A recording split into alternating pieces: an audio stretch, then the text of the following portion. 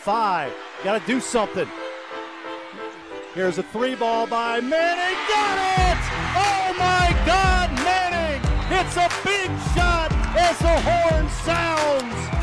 I just knew that there was no I knew that this was going to be the last shot of the game, so it was I don't know, it was just so stressful.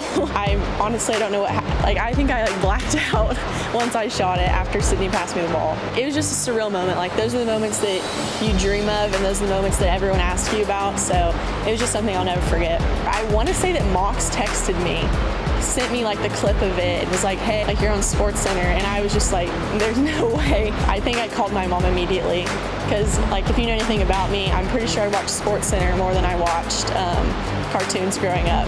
So that was just something that was really cool for me. Yeah, I think I was struggling a little bit before that moment, and that kind of just gave me the confidence to take, the extra shot, or to get in the gym and, get up extra shots, just so, I can be prepared for anything that was going to happen in the future.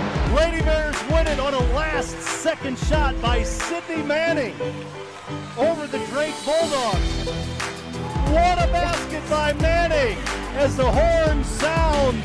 Afterwards, I think something I'll truly remember is just all the people that reached out to me from my hometown, everywhere that I played with when I was younger, and to see those people still following me and still keeping up with what I'm doing is just really special.